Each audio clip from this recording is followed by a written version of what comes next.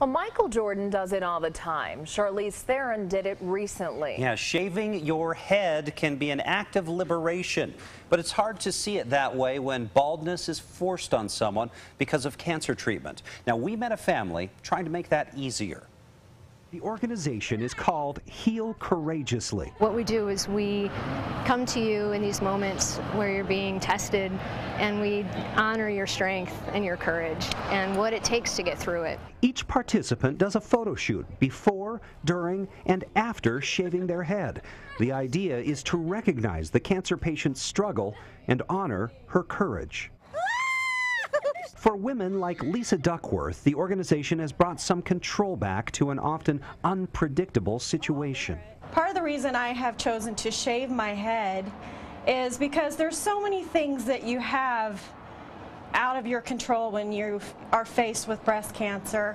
And so I felt like this is a way for me to exert some control over this situation. For Lisa, the courage is communal. When she shaved her head, her husband shaved his, and other members of her family followed.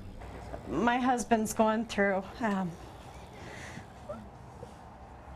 he's going through some pretty bad stuff, and so I thought I could keep it together, but it's hard, and you know, your family, they deal with this horrible thing that they never thought they'd have to deal with, having to face the possible loss of a loved one, and I'm so active with my family. I'm like, I know they'd miss me because I'm there all the time. So, you know, it's really great. They've been such a great support. Okay, next. Chop, chop. So heartbreaking. Yeah, we need to thank her thank you for sharing that with us. Yes. That is really something. It's really personal, yeah. And a neat family.